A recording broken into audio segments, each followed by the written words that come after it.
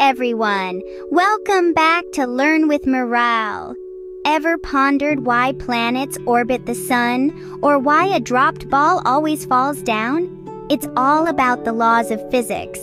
Today, we're embarking on a journey to explore these fundamental rules that govern our universe. First up, we have Newton's 3 laws of motion. The first is the law of inertia, which says that an object at rest will stay at rest, and an object in motion will stay in motion unless acted upon by an unbalanced force.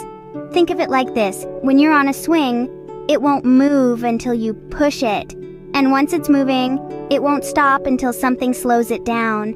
The second law is all about acceleration.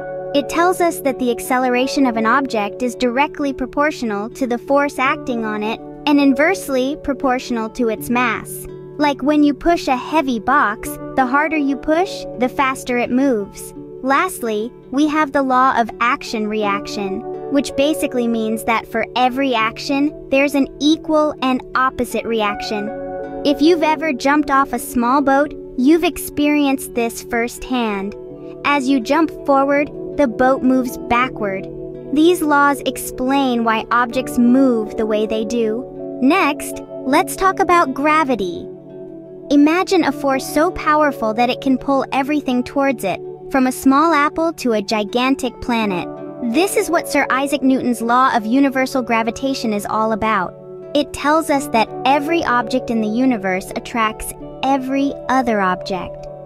The strength of this attraction depends on the mass of the objects and the distance between them. It's like a cosmic dance where everything is drawn towards everything else. This law explains why planets move around the sun. Now, let's move on to electricity and magnetism. Picture this. Every object around you is made up of tiny particles called atoms, and these atoms contain charged particles. When these charges are stationary, we call it electricity. But when they move, they create magnetic fields. And just like magnets, opposite charges attract and like charges repel each other. These basic principles of electricity and magnetism are behind some of the most common phenomena. These laws explain why magnets stick to your fridge and why your hair stands up when you rub a balloon on it. Let's shed some light on the next topic. Imagine light as a lively party guest, always on the move, traveling in waves. Now, when light hits a shiny surface, like a mirror, it bounces back. This is known as reflection.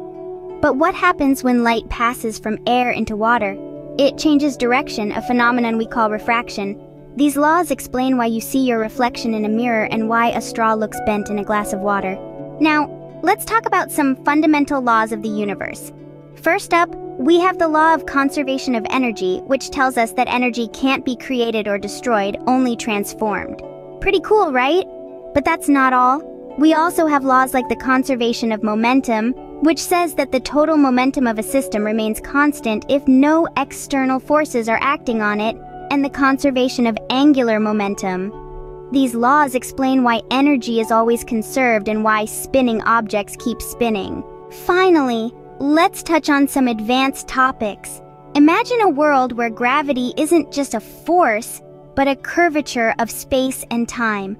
That's the theory of relativity for you.